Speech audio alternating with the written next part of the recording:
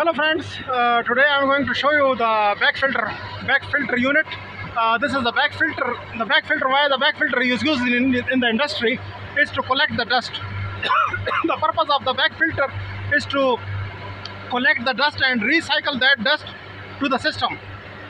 So these back filters are very common in cement industry. On the top there is a purging system, and also there are bags inside, and the bags are collecting dust. So the way the procedure is, how much dust, how much air you are inserting in the system, that much air you will suck, you will remove from the system.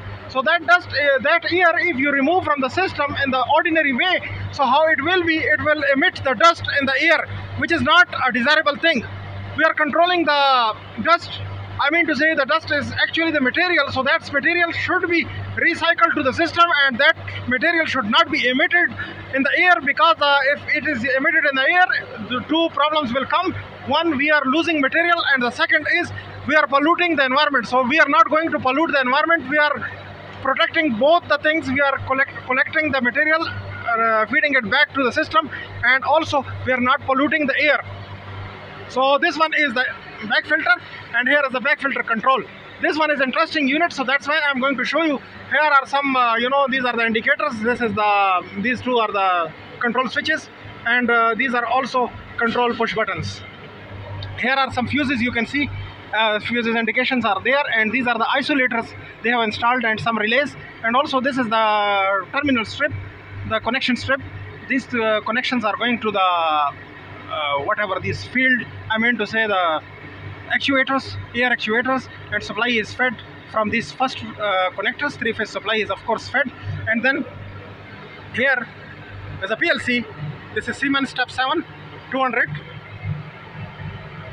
As you can see, so this PLC, this is providing control, I mean to say the timing and the other signals which are controlled by this PLC. And here is one contactor they have used, and this is the system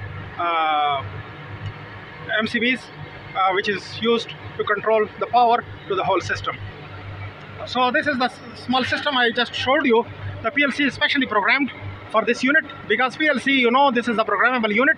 You can program for anything. You can control any industrial process through this PLC. So that's why this PLC is used. The whole system is used. I mean to say that it's inputs and outputs. These are the outputs, these are the inputs, and another small block is installed, which is extender. I mean to say the extender for the IOs. So IO extender is used.